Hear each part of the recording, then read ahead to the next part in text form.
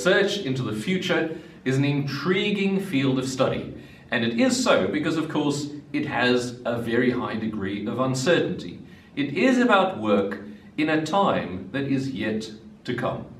The field of futures research is what we like to call transdisciplinary. That is, it really transcends a number of fields of study. It includes the study of economics, the study of innovation, the study of technology. It includes the study of social trends, and that kind of trend consciousness is an important dimension of the work that we do here. My own specialization is in an approach to futures that focuses on cognitive development, specifically for the purposes of decision making. Because, of course, one of the reasons that many of us want to research the future is because of the critical decisions we have to make for that time yet to come.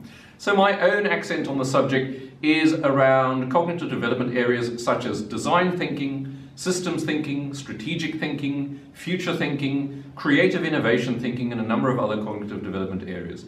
The reason this is important is because you cannot feel your way out of a problem. You have to think your way out of a problem. And so high quality cognition, to my mind, is a crucial dimension.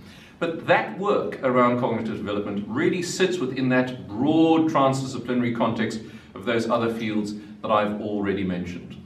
The Hollywood comedian George Burns famously said, "I look to the future because that's where I'm going to spend rather a large part of my life."